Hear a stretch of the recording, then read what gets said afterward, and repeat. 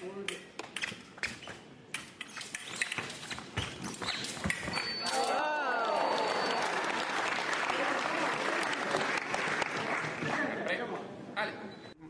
it helps me to lose and relax my body. It makes me feel quicker in fencing. Take it out of my nerves because there's a lot of breathing technique. My mind is so. And when you relax, you move quickly. A lot of tense in the shoulder, they can't move. You need to be more relaxed. You know, when they're frightened, they start to tense. That's the problem. You need to be relaxed. When they come forward, be more comfortable. Go for it. Going children here, lift, move here. That's it.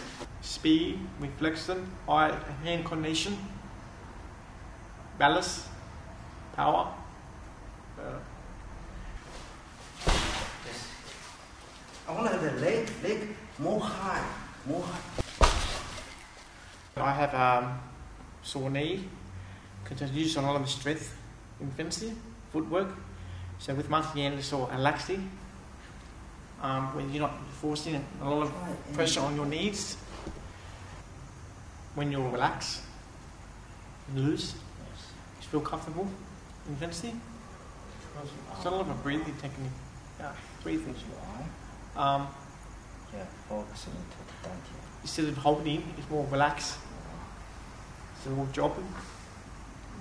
So in fencing, when you come forward, instead of hold tension.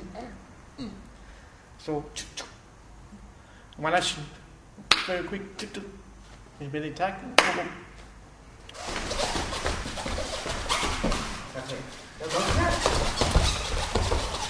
I have my waist now all my life, and I've been taking the mentally puffer.